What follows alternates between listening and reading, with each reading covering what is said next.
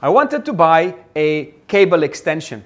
So I decided to go to a hardware store here in Dubai, and I go in and I check different extensions, and I had like 3 different ones. One was for 39 dirhams, one was for 49 dirhams, and one was for 59 dirhams. Now, I am no engineer. I didn't know what made one different than the other, and to me they all look the same.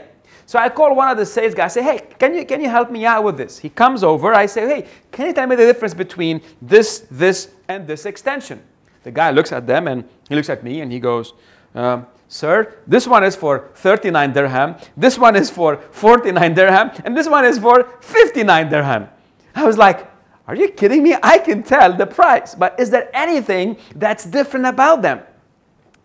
He insisted that this one was 39, 49, and 59. Hi, my name is Ramez Helou, founder and CEO of the Academy for Sales Excellence, where we simply help you sell more and sell better, coming to you with the sales tip of the week.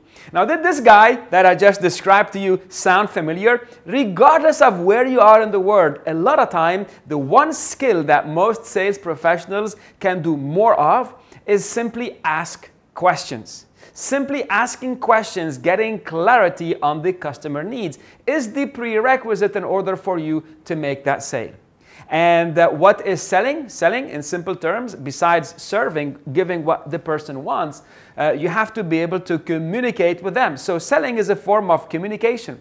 So simply, Mr. Customer, if we go back to that one scenario, well, may I ask you, what is it that you want the extension for? Because I am sure that different extensions would have different strength, amperes, and certain things that would handle bigger and more capacity.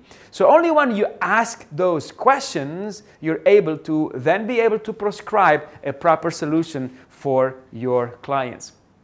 Avoid asking questions, and actually you could end up, I'd say, in not willingly, but you could end up offending the client because you offer them certain things that is not what they're looking for. So again, in order for you to find out the client's need, you simply got to ask. And someone tells you, no, I'm looking for an extension. You say, okay, let me show you an extension. The right answer would be, sir, may I ask you what type of extension do you want?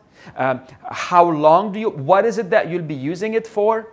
Do you have other extensions right now? What type are they? What do you like about it? What don't you like about it? What would you like to change about the extensions that you have? And so forth and so on. The more questions you ask, the easier it is for you to provide that right solution and be able to sell more and sell better. Until next time, make more sales.